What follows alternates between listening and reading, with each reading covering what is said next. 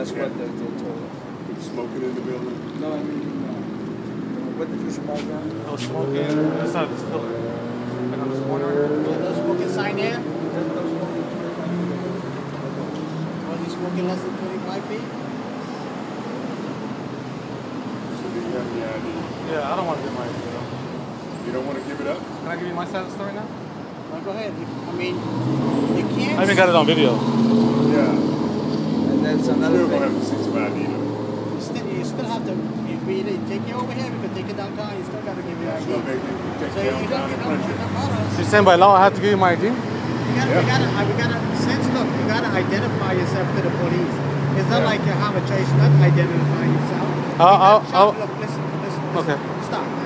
What we do is try to identify who you are. Okay. And the only way to identify you who you are is to see either a valid driver's license, a state identification card, or United States government ID. Okay? So if you could do that, we're going to check you out and see who you are and let you go on your merry old way. But if you don't want to do that, and you was committed to a crime by smoking less than 25 feet in front of a building, but we're going to take it downtown and figure out how we're going to figure it out.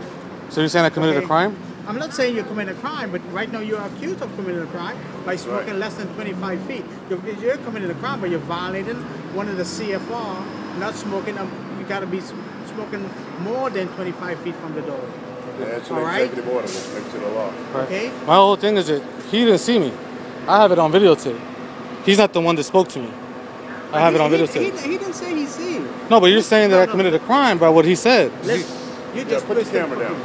This is for my safety, sir. Put the camera down, man. This is for my Put safety, the camera sir. down. This is for my safety, sir. And take the ID out of your pocket. This is for my safety, sir. You refuse to give your ID? Yes, sir. Let's go and take the ID out of your pocket. Make it simple.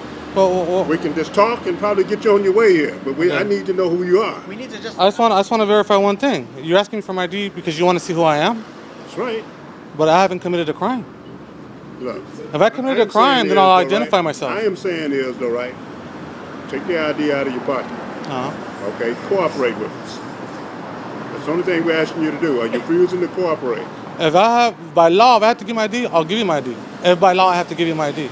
If you're telling me by law I have to give my ID, then I'll do it under duress. Who am I talking to? If you was talking to me, and you was called here. Why are you holding me, sir? No, I'm not holding you. That's battery. Listen, don't touch me. Please don't touch battery. me. You're under arrest. Put your hands behind your back.